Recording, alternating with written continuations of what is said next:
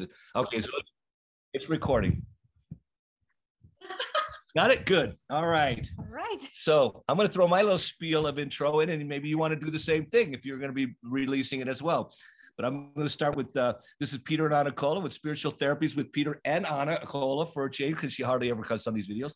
And I'm today interviewing Lucy Davis, one of the stars of the recent Charlie Ward convention / meet and greet in Birmingham, United Kingdom. Oh, I just love this gal. I mean, you're just great. I mean, the whole idea that you stepped away from the big business and that money market thing, that really speaks to me. I hope we get to talk about that, but we're going to talk about whatever Lucy wants to talk about. Take it away, Lucy. Oh, bless you. Well, first and foremost, thank you so much for inviting me on here, Peter. Really appreciate it. And Anna, so lovely to meet you, because I heard so much about you in Birmingham. So it's just really beautiful to actually be able to see you and get the opportunity to speak to you. So thank you both for having me here. To my followers, these two are absolutely amazing souls. I'm looking forward to this conversation to just navigate in whichever way. My followers know me so well. It's always intuitive. Wherever it ends up is not where I anticipate it to. So I think if we just start with, you know, what you would like to cover, Peter, and that is, you know, kind of the background and how we stepped out of that world. Yep. And then see where it navigates from there, probably. Okay, do you want me to start with that? Okay, that'd be great. Yeah. So I've been a medical practitioner for 35 years, and Anna also was, to a degree, a sort of medical practitioner. Although she worked in the Pilates industry, she's a professional dancer and women's empowerment, and she would use the Pilates as a venue in which to facilitate women's empowerment type discussions and help them. And when we got married, it kind of spurred this spiritual growth. And you know, I have her to thank for all of the things. I started writing, I started doing all the different things, and mainly what was happening was probably about 12-14 years ago, I started putting God back into the medical scenario. And that's when I realized the amount of deceit and lies and darkness that leads a lot of the medical scenario area that I happen to be working. I work in medicine, obviously. And the more I tried to bring truths and help people see the truth, even in the healing situation, the more I basically was attacked, the more I was ostracized, the more I was slandered, and even attempts on my life.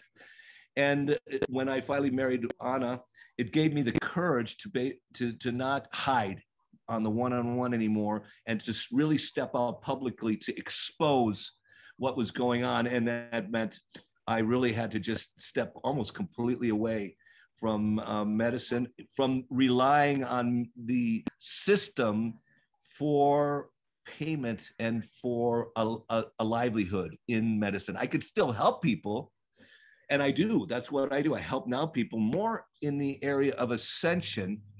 You know, a lot of people hear about Ascension, but they don't really know how to get there. You know, how I give them just like I did with therapy and healing, I give them systematic steps in how to achieve and how to climb the old Ascension ladder, as it were.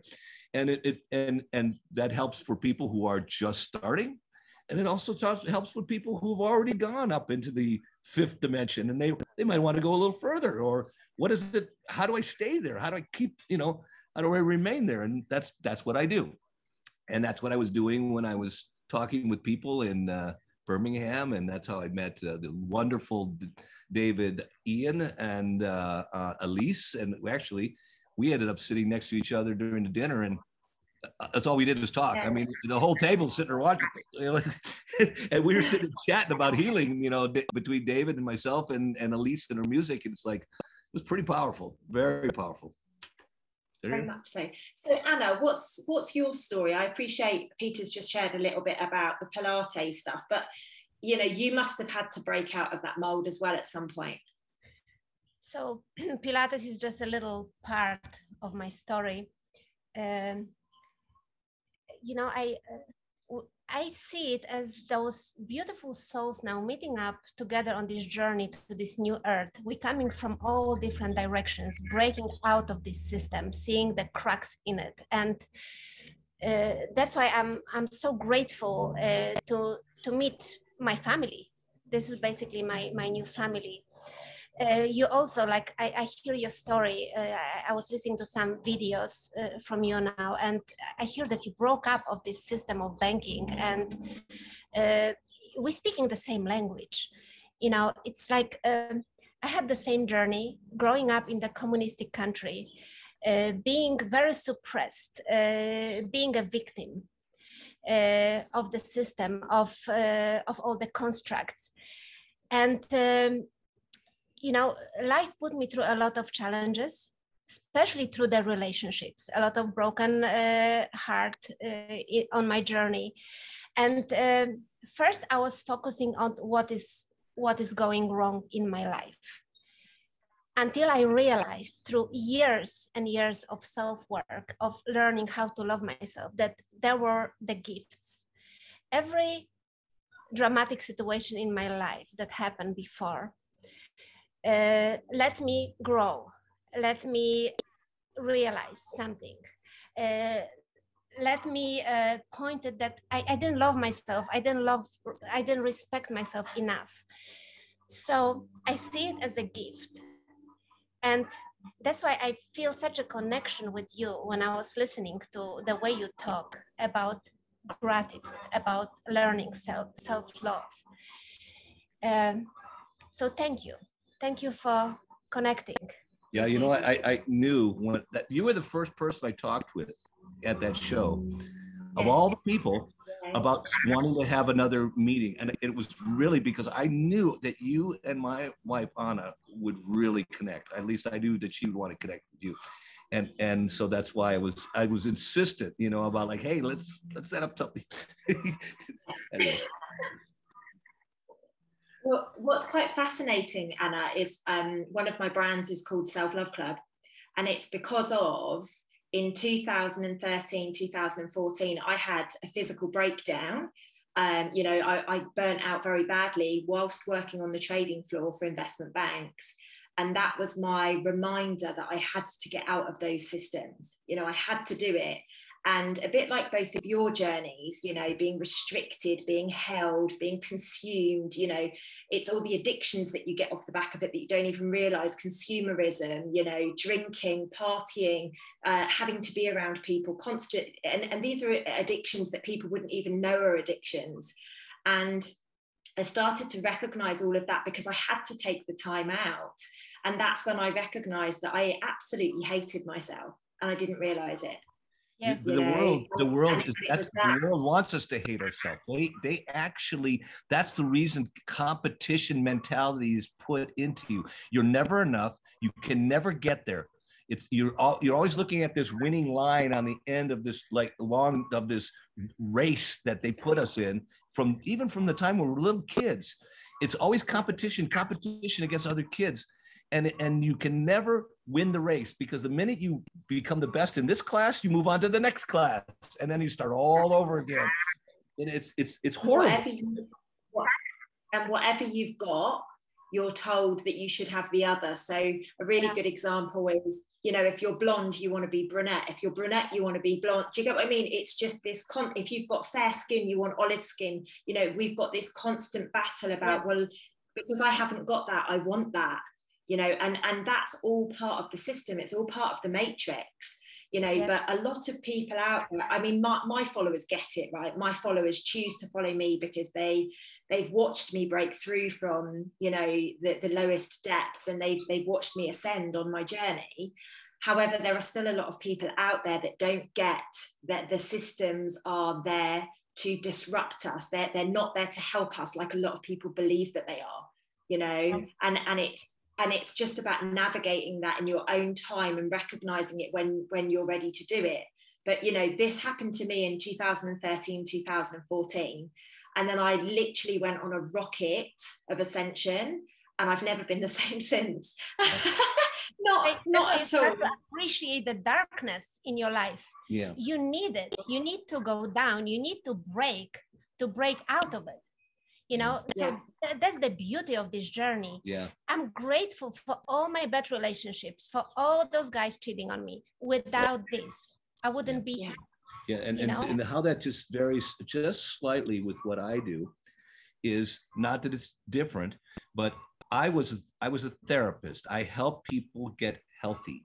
So now God has shown me, well, the reason I let you have contact with that, I calculated it up one time. I've seen over 250,000 souls that I have actually touched, you know. And so, but he said that was for you to learn so that you could help now others also in a therapeutic sort of spiritual therapist kind of way, so they can also achieve the same thing.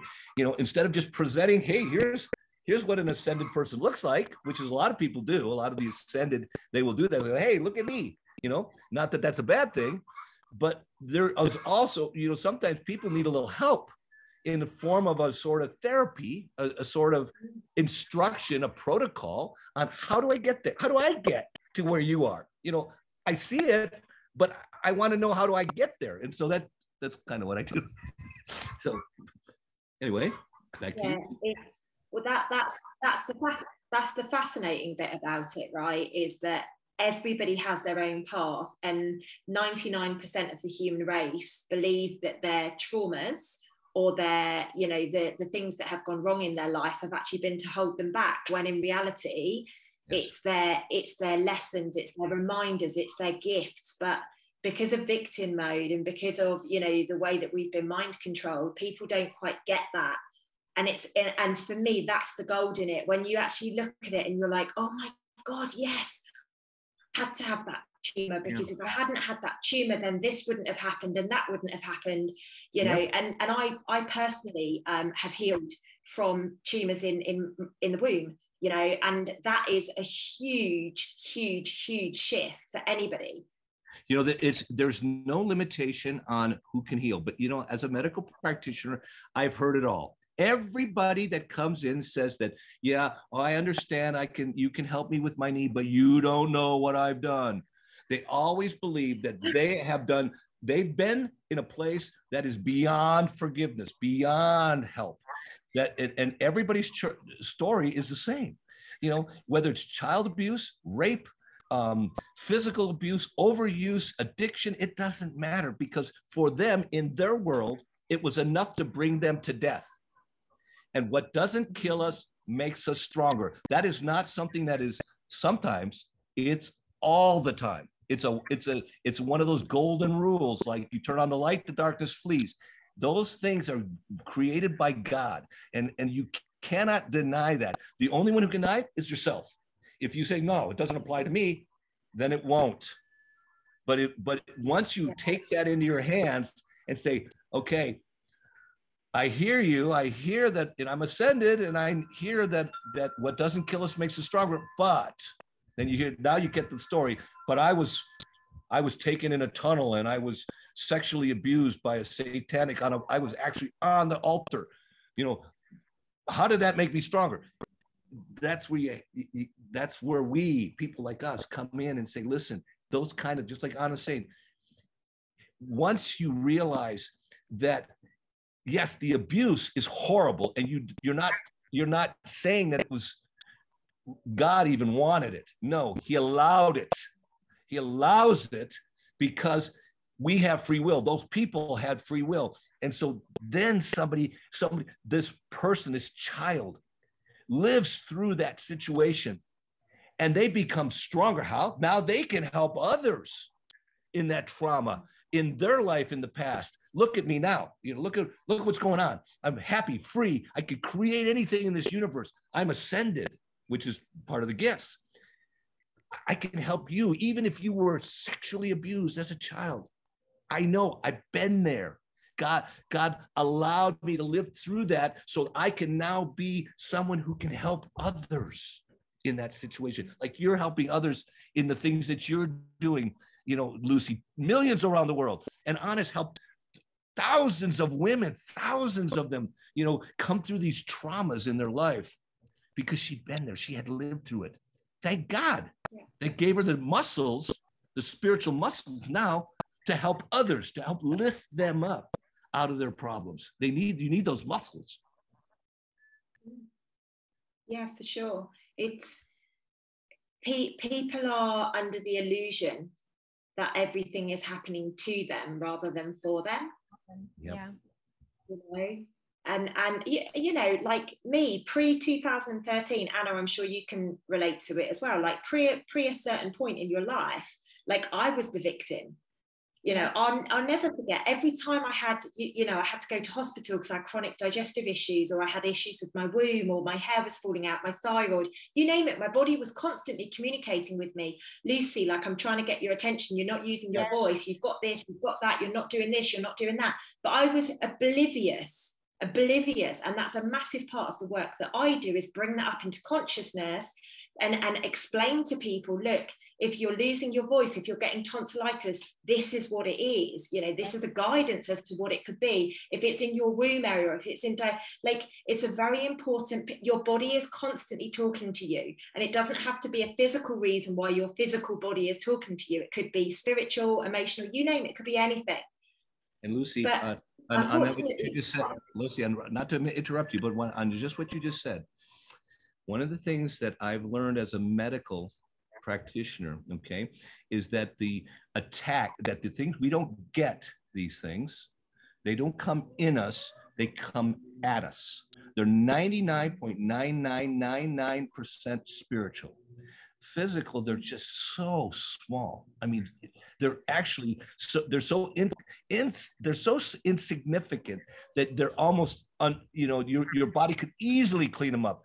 But it's because we believe that they're coming in us that we actually invite them in. And that is one of the things that we have to learn as ascended beings, that we have a lot of control over it, and we never become alcoholics. We are attacked. We're attacked with alcoholism. We're attacked. We get heart attacks. We come down with the cold, or we come down. It pushes us down. We catch the cold. That's the way it used to be taught. 30 years ago, it was taught that way because that's the truth. And then they changed it. They changed it right around the 70s and 80s. They started changing the way they were teaching people in school, and started saying, no. You are, you know, you have to start, you'd go to the doctor to find out what you have. Okay. You don't have anything. You're attacked. And the minute you see it as an attack, instead of something that's in you, it makes it easy for you to fight with your words, fight with your beliefs. You know. And also change the approach that, you know, your body reacts to those attacks with certain conditions.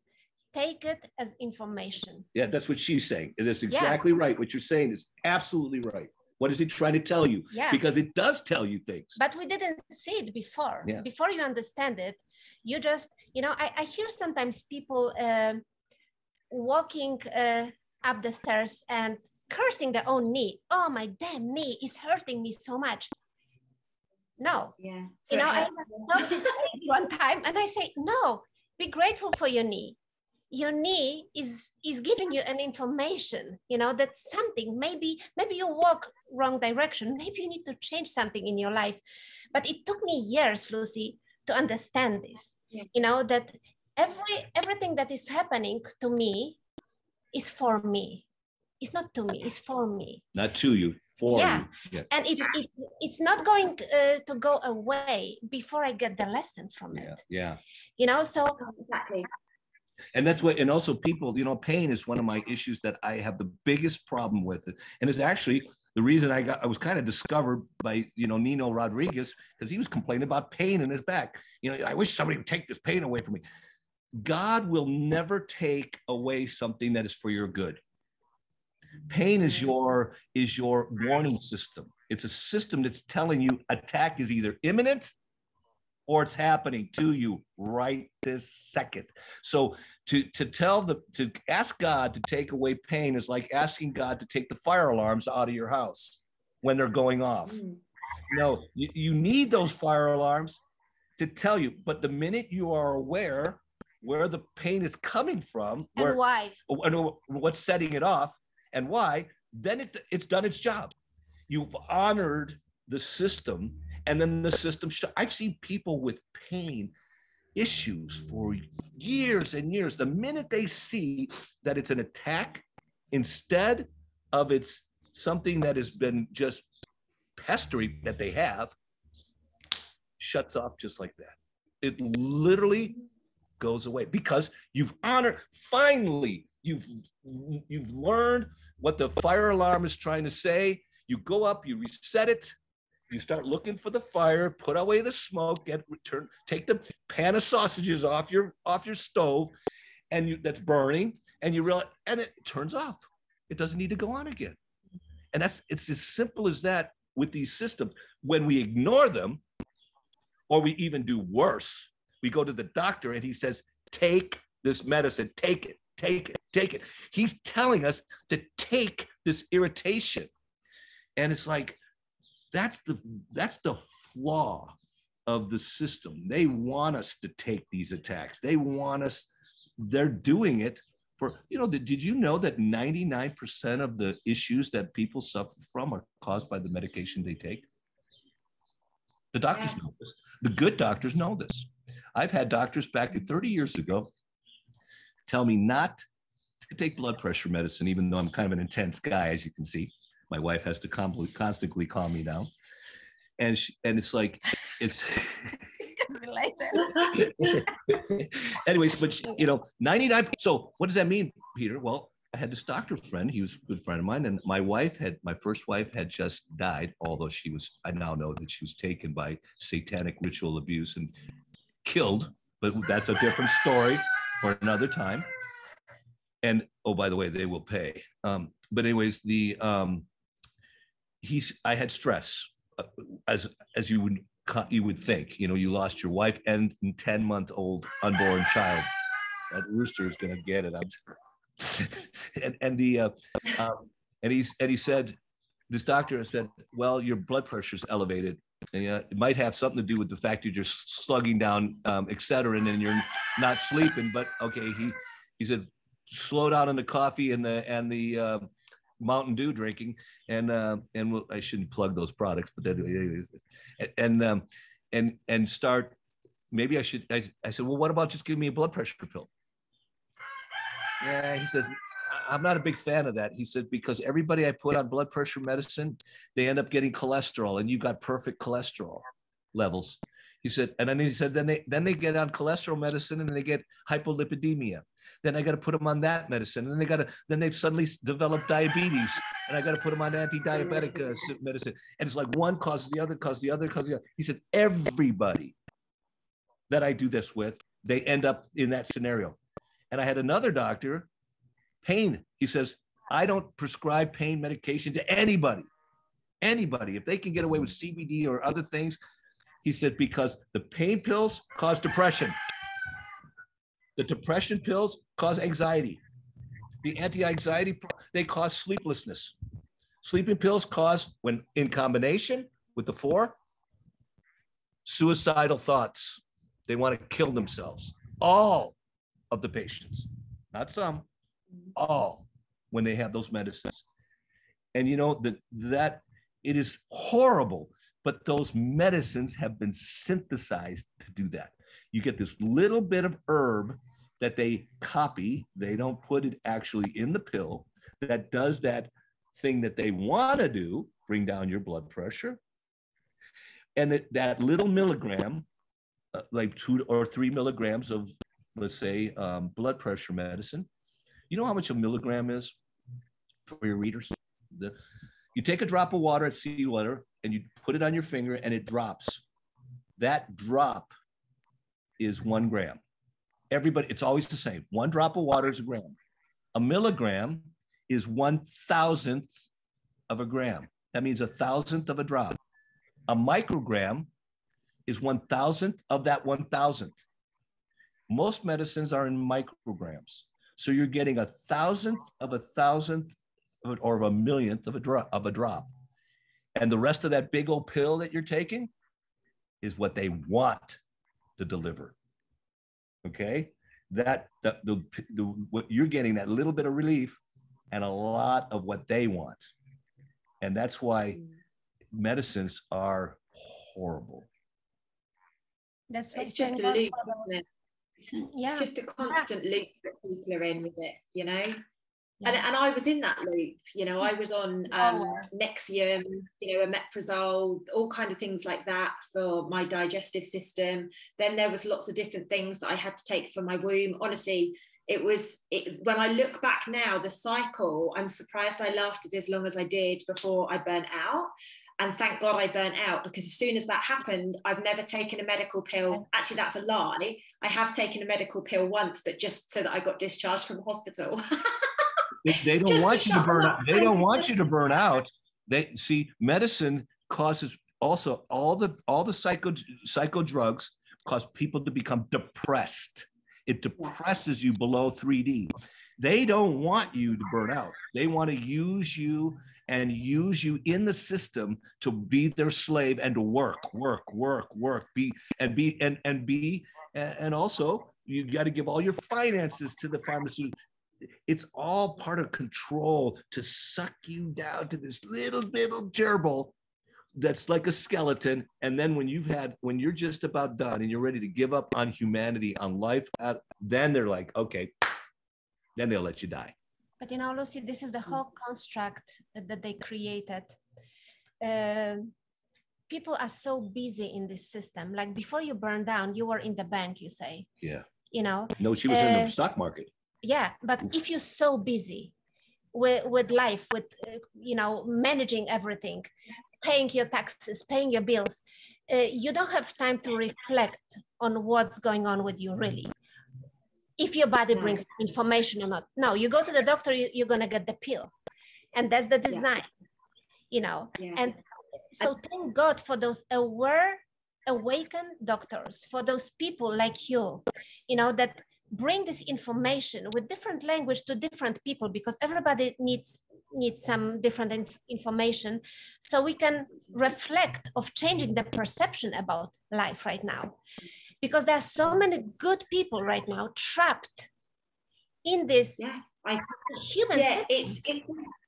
This is an interesting topic for me, right? Because I truly believe that everybody is divinely placed. So I was divinely placed in the investment banking world so that I could be the light. I could see what was going on, knowing that I was going to break free. Likewise, Peter in the medical industry. But the minute you try to do that, the system, oh my God, I don't know about you, but my point is that there are people that are still in these environments now that are like us, but they're in there because we need them to be there. You and I were too strong for them to deal with us being in there. We're too stubborn, we're too outspoken, but there are people in there that we need to be in there so that we can infiltrate them from the inside out. This is, from my perspective, that's what we need. Now, a lot of people, and I think this is where you were going with this, Anna, a lot of people are staying there because of the money. Oh, yeah. They're staying there because their mortgage needs to be paid, or their kids are at school, or, you know, whatever commitments they've got. And most people are focused on that. Yeah. They are exhausted also. They don't have any space in their life, you know, managing the kids, the jobs, the bills, you know, especially single women. Oh my God. I can't even imagine, you know, the whole world. It's interesting you say that, Peter, because when I lived in London, it was like I was on a roundabout, a constant roundabout. I would go to work at 7 o'clock in the morning, ready for the markets to open. I would finish work anywhere between 6, 7, 8, 12 at night, 2 in the morning, that kind of thing. And any nights that I was out of the door by about 7 or 8, I'd be in the bar having drinks with my friends, and then I'd be getting the train home and then literally be going to bed, getting up and doing it again. And it's, and you're trying to numb your emotions also, because sometimes you have those glimpses of understanding, like, what am I doing? But then you just go party. Okay, let's have a drink. Alcohol depresses. Alcohol depresses your exactly. Drugs and alcohol pull you below. I had a very interesting discussion. I don't know if you saw that my last video with Elise and David about the dimensions. When people are pulled below 3, or when they're stuck in 3, which is surface area, the surface of the or below, they have the inability to access the spiritual. Okay, that's why it's also hard for us as people that are in the 5D to go and talk to people who are in the 3D, because it sucks you down, because they're talking about what's going on here in 3D.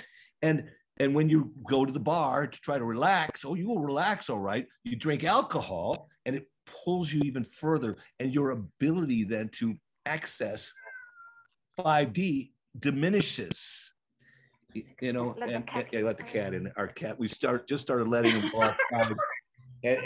And this but we have coyotes. We have coyotes in the area, so you know he could be food. What's quite interesting at the moment is there's a lot of people that are stepping back into alcohol and drug addiction. You know, a lot of my clients at the moment are alcoholics or drug addicts in recovery, but they've actually slipped back into taking drugs and stuff. I'm really seeing that as a massive shift at the moment, and it's because this heaviness, and then on top of it, the energies that we've got going on, people just aren't coping. And unfortunately, they've been programmed to think that them doing a line of coke at the weekend or having a bottle of wine on a Friday night is a form of release, whereas actually it's a form of suppressant. Exactly. You know, and I'm saying you can do those things, but you've got to do them. Not I would say not the cocaine, but you know, drinking a glass of wine does have a physical effect of, you know, 1 glass, 2 glass. It does lower your stress levels. It does lower it has a physical effect of relaxation on your body. Okay, so that's what they're feeling, and that's why they're convinced that helps. But at the same time, you know, if you're a dweller of 5D, you quickly realize that drinking too much does have this depressive level to you. If you drink it, you know, eating even a food that allows your body to relax, you know, because here we are practitioners of spirituality. We are, all 3 of us, you know, but then you run into somebody, you know, and you have to talk about the things that are going on in the world, you know, the lies that are going on, and they're talking about, oh my God, what am I going to do? Biden is getting ready to invade Ukraine, you know, and then you have to explain to them about what's going on in the world, the lies that they're bringing to the table. And so it causes you to get, when you talk about talk about that stuff, when you talk about people being duped into getting this, you know, and they're being lied to. And it gets you tense. People cannot handle these emotions anymore. You know, like you say that you see this loop coming back now. Like people who... What I wanted to finish real quick, let me finish this point, okay, is it causes even us to get tense, because we're talking about, you know, issues that are affecting the world, you know, each other and all that sort of thing. So it causes us to, sorry, real quick, let me just finish this point. So it's okay for us to get tense about that, but we too have to be able to relax, you know, and when you're relaxing your body, you can do it in one of many ways. You know, you don't have to go to alcohol, but if you choose to, and you use that, you use it with the knowledge, with the increased knowledge of what you're trying to do with it. You want to relax your body, but you don't want to relax your spirit, okay? And knowing it has an effect on you, that releases your vulnerability to the effects of the curse that's behind alcohol. There's a curse that's behind that. So when you know that you're no longer going to be a victim of that because you understand how it works, it makes it then easier to not become a victim of it. And you're not going to have, you know, you can go out, Lucy, and you can have a comfortable drink without worrying about the attack of the alcohol attack hitting you, instead of living in fear. Like, I know some people that are recovered alcoholics and they live in fear. I can't even go near a drink. Oh, they give too much power. I'm not telling them to go drink. You know, they also know their weaknesses, and they should stay away from the things that they're vulnerable for. But at the same time, don't be living in fear of stuff, you know, that, you know, like you said, you know, you were working in that financial institution. You got driven out of it. So did I, out of the medical scenario. But there are people in there that they can still function when they realize that they are powerful and they can function within it. God wants to use them while they're still in it to find others and help others. Then, you know, take power over that fear. Don't be afraid of it. That's the point I'm trying to make. And what were you going to say, honey? What were you going to say, Anna? Competing. You were. No, I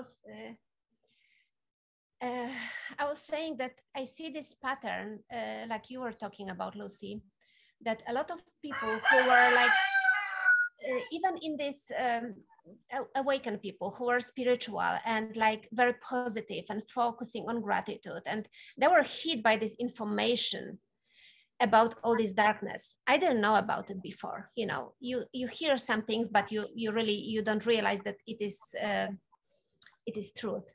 So when I was hit by this information in 2020 of what's really going on in the world, I went down also. I felt so overwhelmed, and you know, people even were talking to me. You used to be so positive, always talking about good things, and now all of a sudden you talk about this darkness, but you have to acknowledge it. You cannot numb it out, push it away, take the alcohol. You know, alcohol is called the spirit. It's you know, spirits, not without the reason.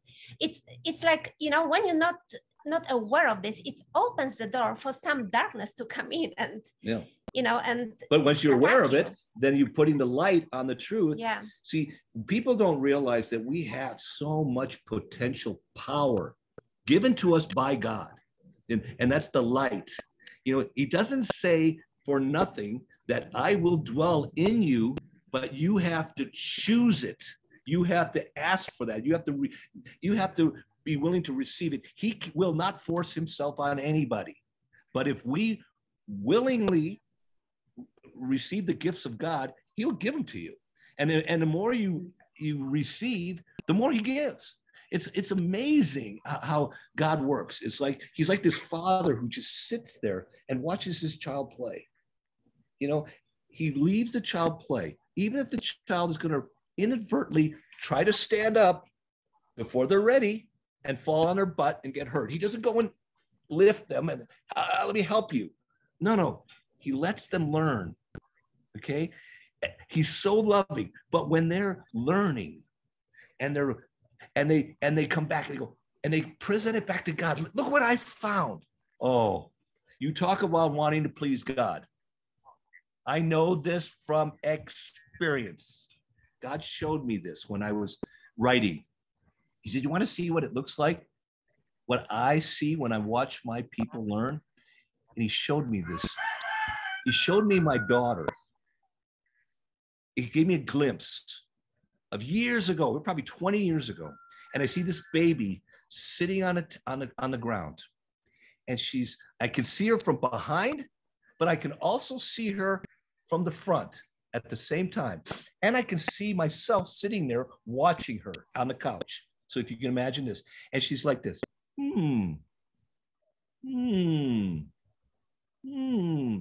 She's moving something in her hand and she's making that little cooing sound, like she's discovering. And then I look and I can see her face and she got this smile, this gentle, inquisitive, but happy smile as she turns this simple block, this little wooden block over, and she looks at the picture on one side and then the letter on the other, and then the picture, and then she keeps looking back and forth. And I look at my own self sitting on the couch watching, and I've got this look on my face of complete bliss. Like I am just, there's no other place in the world I would rather be than sitting there watching her. Peace, love, joy. That's on my face. And she's going back. And then finally she goes, and she holds it out. No, first she looks up. Is he watching me? Is he still there? And I'm there. And she gets this little smile. And then she goes back to doing what she's doing. And then she holds it up. And I tell you, even to think about that image now brings tears to my eyes. Because the baby is saying, look what I've discovered. Look what I've discovered. And for me, sitting on the couch, that is like, wow, life. She's discovering life and she's presenting it to me. And I'm like, and I look, I'm sitting on the couch and I go, that's nice. And then she takes it back and starts looking at it again. That's the image. And you know, it's an image of our Father, God, the Creator, watching us, constantly watching us and loving us discover life, you know. And then when we turn around and acknowledge it back to him, it's like we're giving it back to him. You know, what better, I mean, you cannot give a greater gift to a father, and I know this from experience, than the child saying, here, look what I've discovered.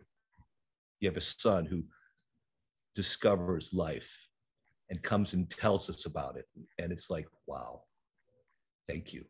You know, yeah, that's why Creator gave us, God gave us free will. Mm-hmm. We have to make those mistakes. We have to learn those lessons, go through the darkness.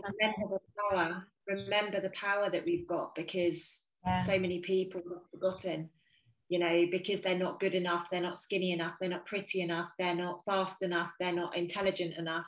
We've forgotten that actually none of that matters. That's just the system we're living in right now. And actually all of us are very intuitive, very psychic, able to use telepathy, like all of these gifts that are coming back online for a lot of people right now. And that is the ultimate power. Like that is the ultimate power. That's about us reclaiming our sovereignty, is bringing all those gifts back online, which is what people are doing right now, which is incredible. Yeah. Hey, I have a specific question real quick. I didn't mean to cut you off, honey. So if you have a point you want to say, okay. Go ahead. Go ahead. No, say. No, it's okay. Okay. I had a question that, so you have, you know, you stepped out of the financial realm. You know, it's easy for me to relate to people stepping out of the medical, because I know how they can step away from pharmaceuticals, step more into natural type treatments to facilitate healing, look to God, etc.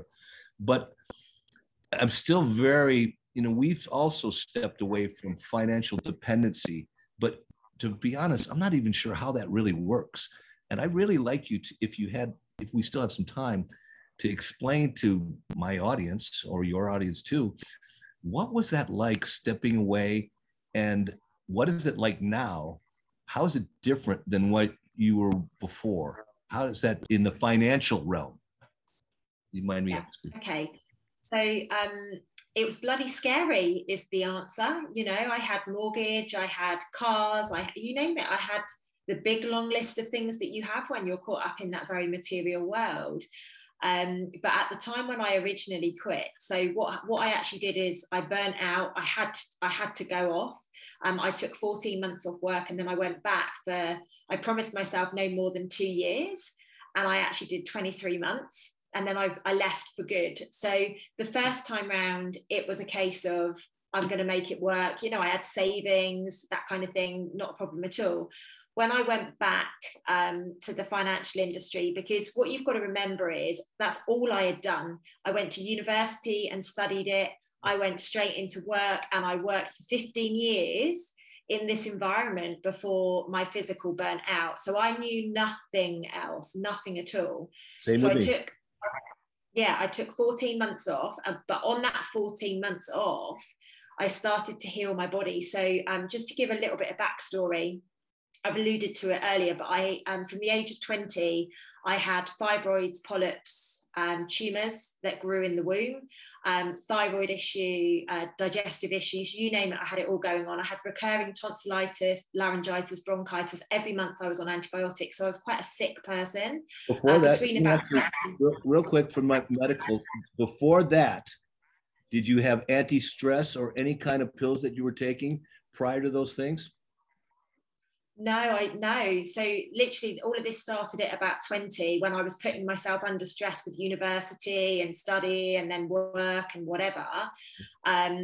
But prior to that, I was a happy-go-lucky kid. Do you get what I mean? I was, you know, always outdoors, always horse riding, you know, all of those things. And then life became very, very serious. And that's when my physical body was like, hello, you're not on your path. No. You're not remembering. Because I was a very awake child. I was a very awake child, and then at about 10 or 11 I switched it off. Like literally exams became important, and you know, fun wasn't important anymore. So of course my body took about 10 years to start communicating with me. Look, you know, what are you doing? And I'll be really open and honest, I am anyway, but I took drugs. I drank a lot of alcohol, you know, through studying, particularly through my years of working in London. Like I was a party girl.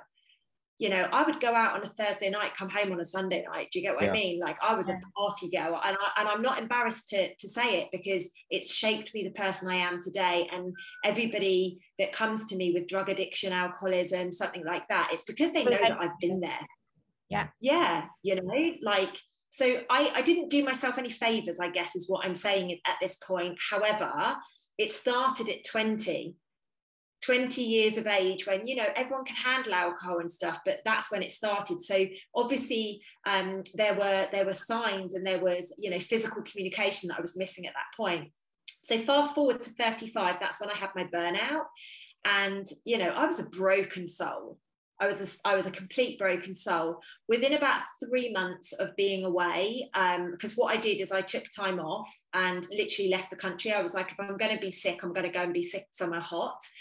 And I just went and did some traveling, and it was on my travels, meeting different people and being introduced. And everywhere I would go, I would meet an incredible healer, or everywhere I would go, I would meet somebody, and I'd be like, I wonder what this person, you know, I wonder why I've met this person. And within about 6-8 months, I had really ignited this passion around healing, and I had decided that I was going to qualify to become a nutritionist, because I was passionate about food. And in the loosey 3-dimensional you know, sphere at that time, I was like, it's got to be food. Everything is healed by food, which obviously is a massive part of it, but it's not. It's not everything. It's just one of many things. There's so many ways. Exactly. You can be healed literally in every direction you look around, because God, he is obligated to basically put his essence in everything that we see, in every part of our creation, including every person that we see. There's a piece of God in all of us. We know that. But it's like going up the stairs. First, you get the first step of nutrition, and it already opened you up to the healing. You were not ready for the next step. You know, you couldn't understand, like you couldn't understand some books that you read before, and now you're all of a sudden, you know. Exactly. And what was so fascinating is I decided to do a nutrition degree about a year into it. I'm like, what am I doing? This is not what I'm supposed to be doing, because obviously I was getting all of the spiritual downloads, and everything else was kicking in at that point. But that's by the by. I basically started in that route. So like going on to the next bit, I was away for 14 months. I went back to the trading floor because I was qualifying as a nutritionist, and I had a path out of it. But I knew that I had to go back and, you know, and get some cash and do whatever. Right. So I went back for 2 years with the view of becoming a nutritionist when I got out the other side of it. But by the time I'd finished my nutrition, I was like, I don't believe in anything that they've just taught me. You know, I don't agree with dairy. I don't agree with this. I don't agree with that. So why am I going to preach it? You know, they're compromised. All of those systems are compromised. You're right. Exactly. But it was such an amazing experience, because I was like, right, I now know what I don't want to do. And I started coaching people at that point. I actually started doing seminars. So I worked for UBS Investment Bank, and they used to let me do a seminar once a month in their auditorium. So I'd have about 200-300 people come along, and I would educate them on, you know, how to move their body when they're at work, you know, rather than, because most of us were tied to our desks all day. And I was like, right, this is the way you do exercise. These are the kind of food options you can get when you know, you can't get out and you can't do much. So I started educating these people, changed the whole dynamic. ended up leaving, and they actually employed me to go around and speak to all of their offices to like raise the consciousness on how they looked after themselves. Yeah, so that was a huge, like, you know, these environments can work together is what I realized back then. So you never really were you still, did you ever pull completely out of the financial scenario, or were you still kind of working for them? That's what you're saying? You're not today? No, I don't. I haven't worked with them since. So in 2017, I like quit properly. They then employed me through October and November to do a tour of their offices. After that, I've never worked with the financial industry since. I've worked completely. And yet God still is providing you with Apple. Yeah, I know. More than you. We don't know how it happens, but it's always happening. You know, you think that you lost everything, that there is no way out, and the way is coming. You know, when you start to open up to this, you know, to God, to universe, to, you know, to this possibility, and you have faith, it's happening. Yeah. And the more you give, and what's funny is when we get down, let's say, or when we've in the past, when money seems to be getting tight. You know, Anna's gotten to, we got to the point where she was counting pennies and nickels out of my poker change that I had in this little jar. You know, that I used to take my money when I come home, I throw it in this jar, all the loose change. That was what we had. That was our food. You know, we couldn't even afford to pay our mortgage. We couldn't pay our car payment. You know, different things like that. And then suddenly, they stopped sending us the mortgage. They stopped. They said, well, you don't have to pay it. Pay us later. I'm like, really? I'm like, yeah. You know, it's like God just. But even then, when we were down financially, you get to a point like of near death. Then you see somebody on the street, and you're thinking, shoot, they have it worse than I have. And Anna's very good about reaching in her purse. And if she's only got a 20 in there, that might be our last 20. It goes to this person. She hands it to him. And then what's amazing is you can't outgive God. You cannot outgive God. Try it. The minute you give 20, he gives you 200. Yeah. You give 200, he gives you 2,000, 20,000. You know, I was also like when we were down with money, I remember we went to the store to buy some food. And we had like really last money. And then it was this lady sitting in front of the store with a child. And then, you know, all of a sudden Peter is taking her inside and he say, okay, you just buy the food, you know? And I was amazed because I had to get, you know, over my fear that we don't gonna have it. He spent all our last money on this lady. And somehow, you know, it came back. Oh no, it came back immediately. I don't know how, I don't even remember, but it's like. No, what happened, we come home that day, we opened up a letter that was unopened, and there's a $2,000 check from something I forgot that some company owed me money, and they finally paid me back. Or they owed me money for work. Oh, that's wonderful. When I went back into the system, like you went back into the system, I did the same thing. I was going to change the world, change these therapists, change the patients one by one. And I tried that. You know what the system did? They go, well, that's nice. We like you to do that. And then they wouldn't pay me.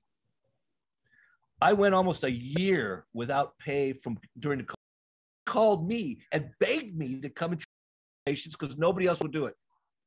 And I went and started treating them. And I realized none of these people have COVID. All the people YouTube gonna mind your words. Oh yeah, I'm sorry. I'm gonna have to bleep out comorbid. Okay.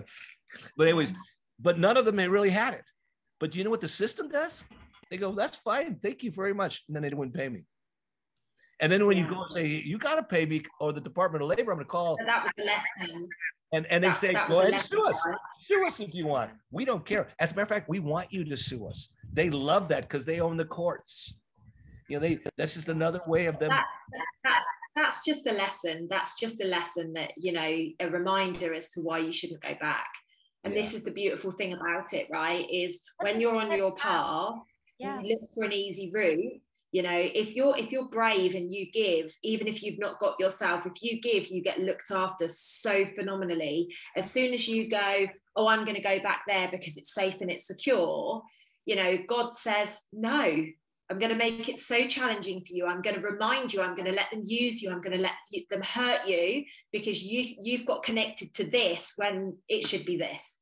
You know, I was a runner in in high school and college. I was a track guy.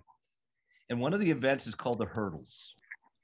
And, you know, these challenges that we get are hurdles, you know, and you have three ways you can look at a hurdle, like a bully, or you can just, you know, look at it as a hurdle. You can jump over the hurdle and continue the race. You can go around the hurdle, but then you're eliminated from the race. That hurdle, you're not going to deal with it. Or you can give up and you can just lay there in front of the hurdle and wait for it to go away, which is not going to go away. Okay. So you can take it. That's what the doctors tell you, take it. Okay. But when you go over the hurdle and you've overcome, like you did, you know, when you walked away, you know, from the first time, if you decide to go back to the hurdle, God's going to say, well, free will, you want to keep going back? I'm going to keep showing you these lessons.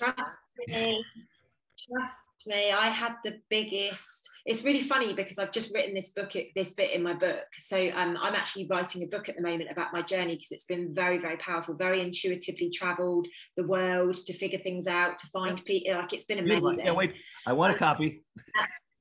Yeah, well, honestly, you wait, your mind will be completely blown by it. Honestly, the guy that's helping me write it, he's like, wow, are you sure this is your life? And I'm like, yeah, you know, this is everything that's happened. It's amazing. But what happened with me is I went back in October 2015 and I got comfortable. I had boundaries in place, but I was comfortable. I was back earning a lot of money. I was, you know, I had boundaries in place so that I started early, but I left at 5:30 p.m. every day because I was working on my own business, and I took a lunch break, which is unheard of in that kind of environment. And I'd been back a year, bearing in mind I said it will only be 2 years maximum, and my best friend died. Literally, freak accident, my best friend got killed, and that was the kick up my backside that I had a year, like less than a year, 10 months till I promised myself that I was going to get out. And that's not a lesson that I would wish on anybody. No. Yeah, you know, I had similar lesson, and it kind of shake you out of this comfort zone.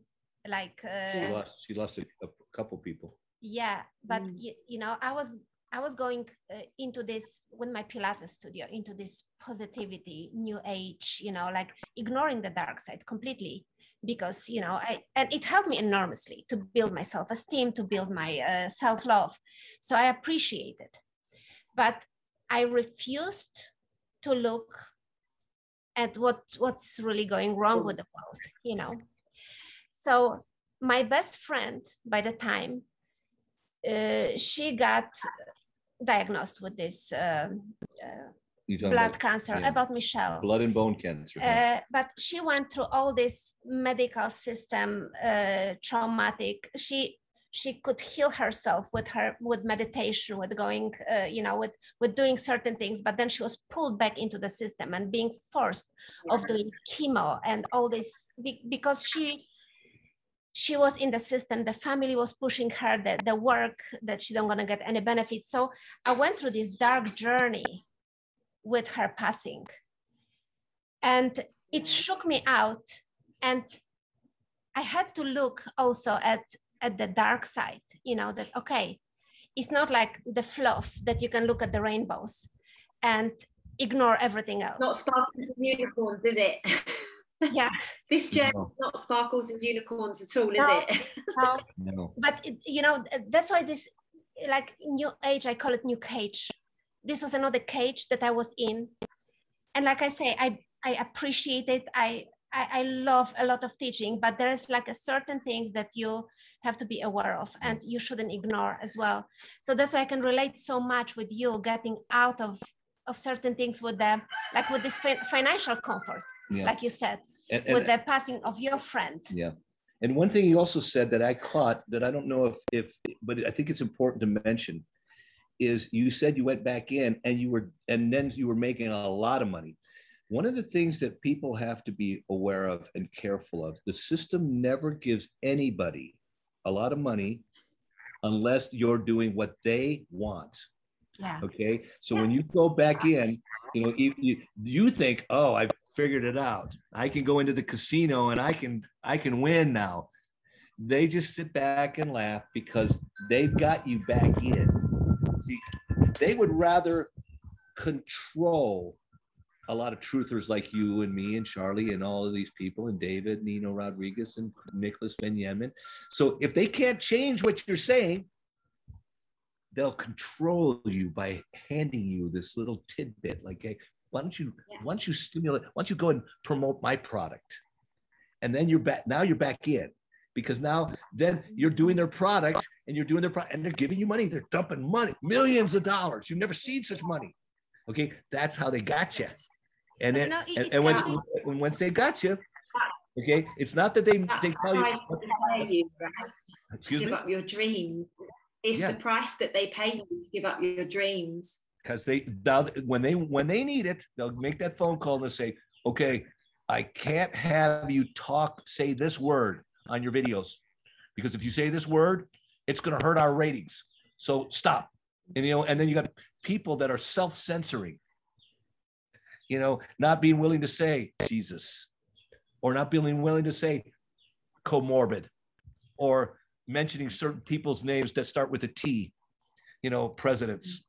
You can't say those words, so it's a way of kind of directing you, hurting you, without really, you don't even really know it. And that's what money will do. That's what,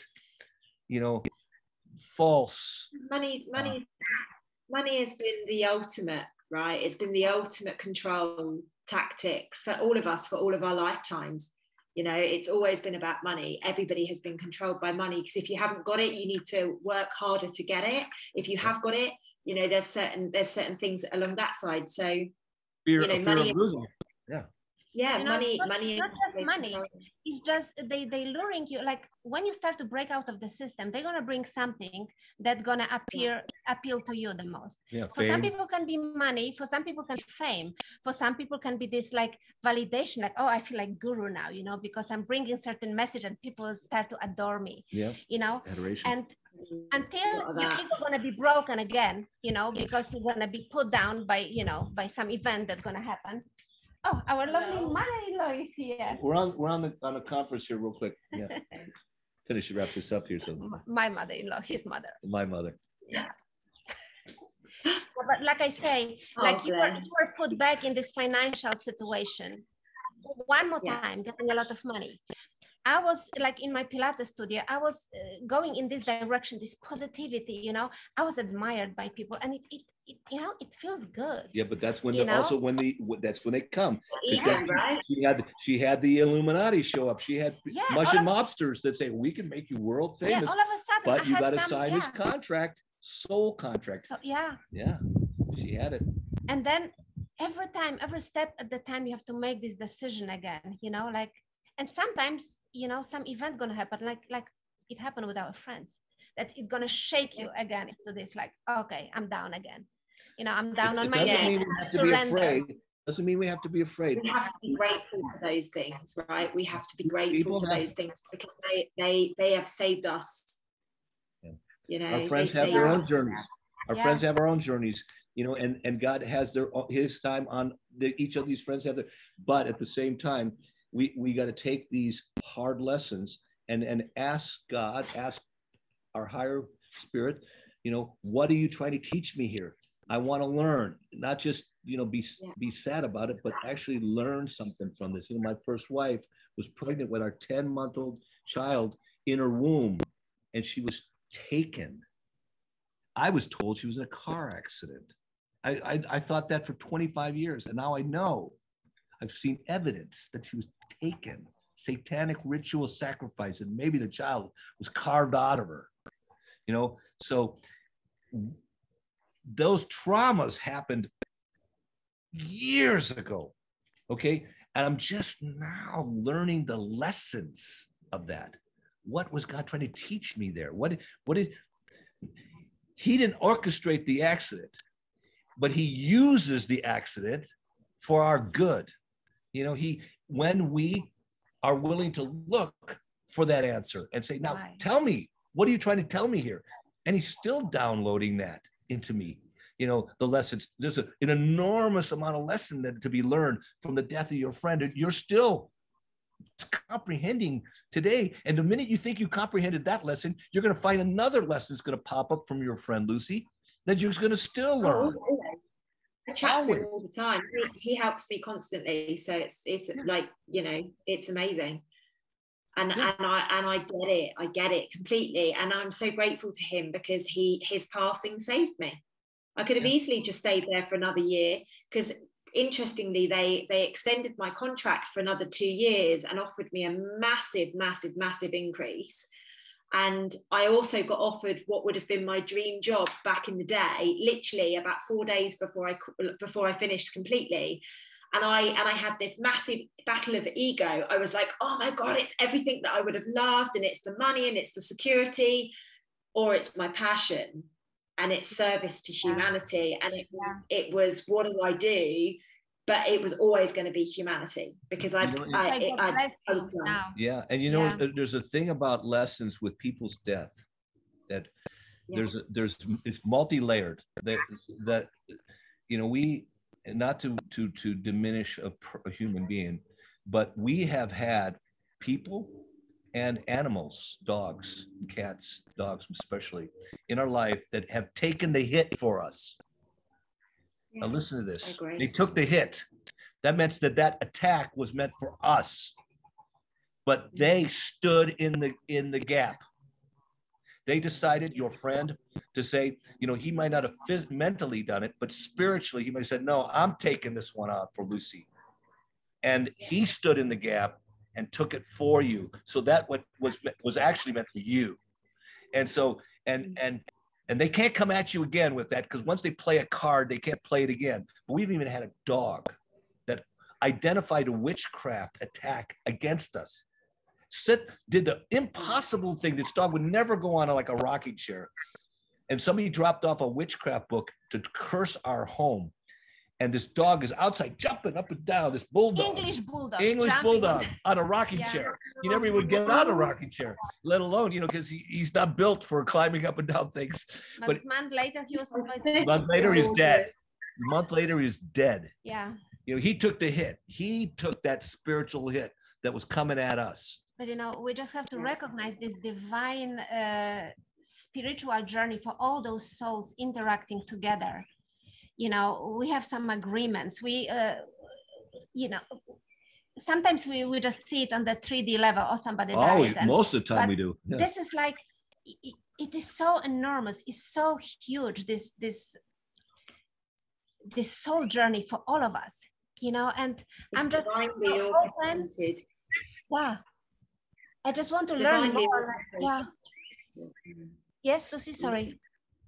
No, that's okay. I was just saying it's divinely orchestrated. It's so beautiful. Yes. We're all placed exactly where we need to be constantly. Exactly.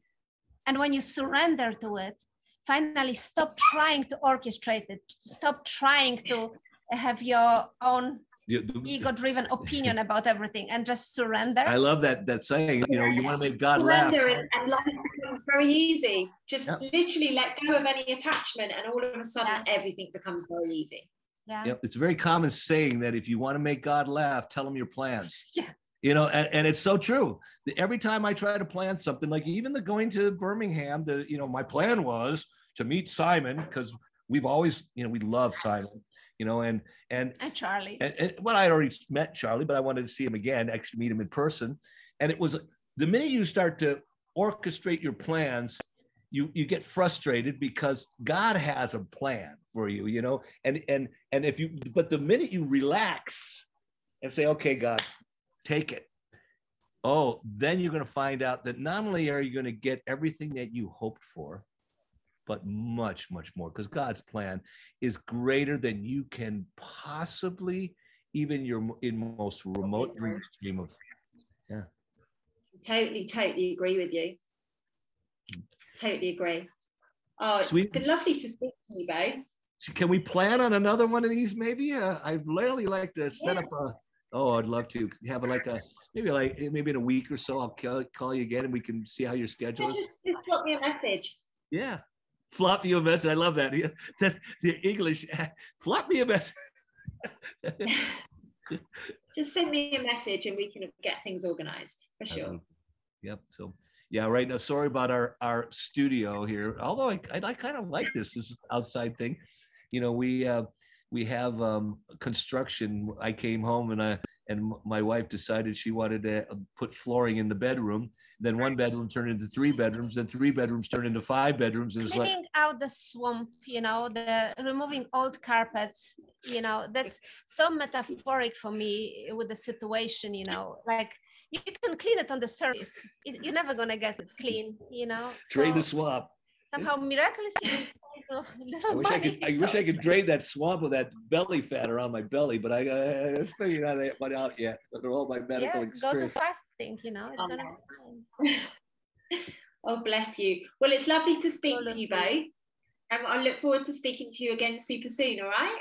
No, all right. And if you do release this on any platforms, please send us a text on where so we can find it too ourselves, because we love to do that and then reshare those again with our friends, you know. Lucy, please share your links also for your programs, you know, because people who listen on our platform, you know, it would be, you know. Do you have an email? We all need a little boost. Can you email me? You have my email, right? What I'll do is I don't think I've got your email. I'll just text you, because that's how we've been speaking, isn't it, on text? Yeah. I'll text you my details. If you send me your details, and then I can put yours on my video and you can put mine on your video, and then we're good. Yeah. So do you have a title yet for your book? I do, but I haven't shared it yet, so I'm not going to share it. Okay. Well, you know, the reason being is, as a published author, you know, and I've also writing a book about this event that happened. By telling people, you know, as you start to describe your story, okay, you know, and you're going to write about it, or you are writing about it, you know, you are to a degree, you're already disclosing things, you know. But once you say things on like my book that's getting ready to come out is called The Hunted Becomes the Hunter. Okay, I've shared that now with the world. Okay, so it stops people from going out and writing the same book and saying, I'm the one who did. Well, no one could ever write this book. Nobody could ever write this book. Honestly, there is not one other person. Don't be afraid of sharing the title, you know, if you're planning on doing it, because that's not like somebody can steal that title. Once you put it out there in space and it's time stamped. No. You know, yep. Trust me, nobody will be writing a book with this title, and nobody will ever be talking about what's going in it. I promise you. I absolutely promise you. And it will be going out the name will be going out in the public domain very, very soon, but it's already out there. It's just I haven't spoken it, if that makes sense. Oh, okay. All right, good. All for a reason. Yeah. Everything for a reason. Exactly, that there is a master plan. Apparently, I don't know. I just tap in up there and they tell me what I'm doing. So and I trust that completely. Well, so you know. People, what's the name of your website so people can find you? Just you verbalize, if you don't mind me saying that. Yeah, it's www.lucydavis.com. Actually, just my name, Lucy Davis. That's it.com. But I'll send you the links over so you can pop them below, and I'll pop yours. And we have on ours. We just our new website that we just opened is drpetercolla.com, www.drpetercolla.com, and that also has links to my books and all of the projects that we're working on and all the different things. So and of course also access to these videos. So and it's all free. You know, I don't, you know, even my books I put a PDF copy so people, you know, if they can't afford to buy it, great, just download it and read it if you feel like it. You know. Perfect. Good. Sounds good. I will speak to you beautiful souls too. All right. I'm gonna hit end here. Thank you very much. Bye bye, sweetie. Lots of love. Bye guys. Take care. Bye bye.